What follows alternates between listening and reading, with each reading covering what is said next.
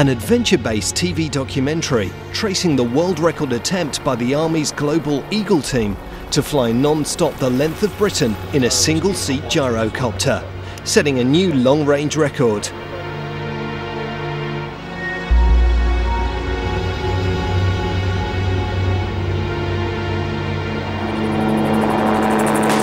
Yankee Romeo Oscar Whiskey is an auto gyro.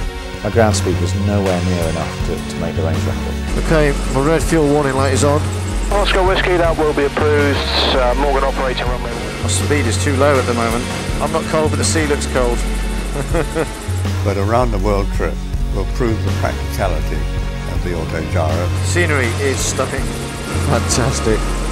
Hopefully we can sort of capture the imagination of some of the younger people, because there's very few adventures to be had now.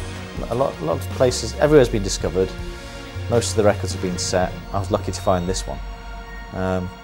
So hopefully we'll inspire people to come out with some new ideas, and it's what Britain's famous for.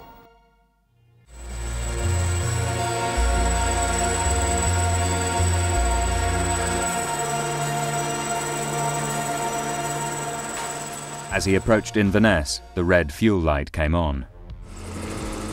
Okay, my red fuel warning light is on. I can see Wick. It's been on since Inverness. I just don't know how long it's going to last. I've switched back to my auxiliary fuel tank, because the red fuel light warning light is to do with my seat tank.